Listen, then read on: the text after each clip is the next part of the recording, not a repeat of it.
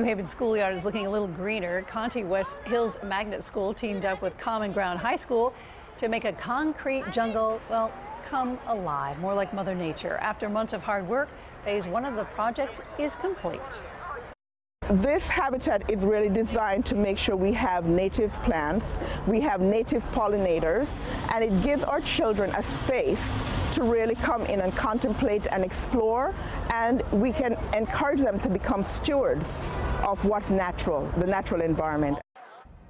Love that. Students and teachers and many other community partners joined together to make this possible. Conte West is just one of several New Haven public schools to create an urban habitat site.